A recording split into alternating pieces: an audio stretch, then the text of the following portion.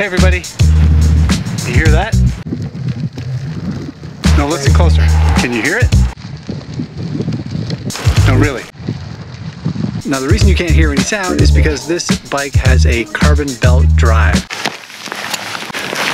So on most bicycles, the drivetrain is run by a chain. When you pedal, a chain transfers the power from the pedals to the back wheel, and that's what gives you forward motion. Same principles apply in a belt drive, but instead of a chain made out of metal, it's powered by a belt that's made usually out of carbon or carbon fiber. And I know what you're thinking. Chains have worked just fine on bikes for 150 years. So why go changing it now? Well, two answers. One is because the bike industry changes things for no reason all the time, and seldom do they make improvements. But the real answer is a little more complicated than that, so that's what I'm going to talk to you about today. I've already heard one of the advantages of a carbon belt drive, or rather you didn't hear it, and that's the quiet. When you ride bikes like this, there's no metal on metal noise from the chain, so the bikes are amazingly quiet. Really, the only sound you hear is the rubber on the asphalt, which is not that big of a deal, especially in a city full of loud vehicles. But when you ride it, it's kind of nice actually to have that quiet. It's just a little bit of extra peace and quiet. Another advantage of carbon belts is their longevity. They're said to last up to 3 times longer than a regular chain. Because they are made of carbon fiber filaments, they're super strong. And in my experience, that's true. They have lasted a long time. Although I should say, a caveat, I did break one time, but it was like super freezing cold temperatures below the threshold of where that particular belt was designed to take. So it was really the cold. I ended up getting a different belt that was built for cold, and I've had no problem. Now the third big advantage of belt drives, and this is the one that drew me to them in the first place, they're super low maintenance. With a chain, you've got to grease it and clean it all of the time. Not so much with the carbon belt drive. You don't get those tattoos on your leg or grease on your pants. You don't have to clean them, they just keep themselves cleaner. And so they require almost no maintenance, which I love.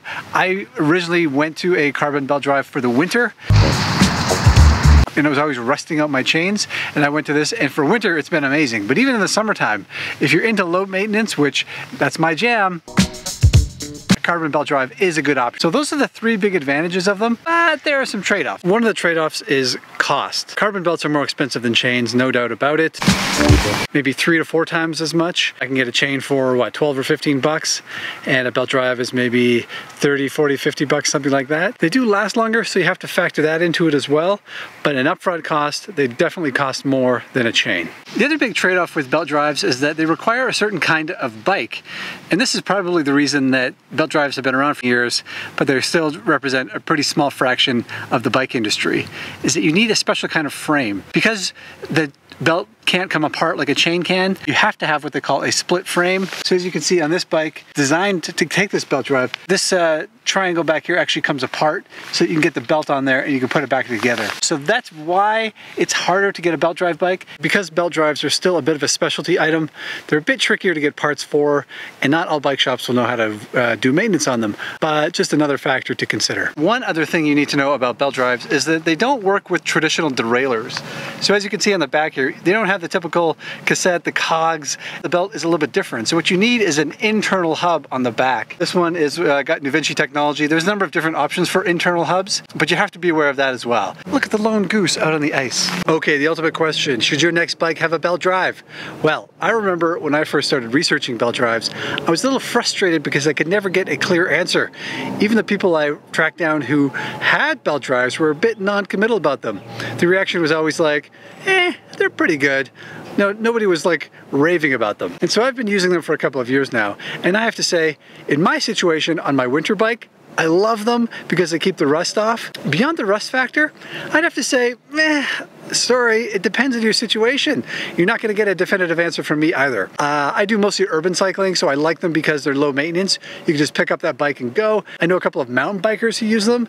They feel more confident in the strength of the belt drive, and they don't have to worry about lubing their chain all the time, so that's something as well. There are a limited number of frame options, so that's holding things back a little bit. But there are more and more coming online all the time. There are lots of great urban bikes these days that help belt drives. Sorry, but it's a non-committal answer, but there isn't one.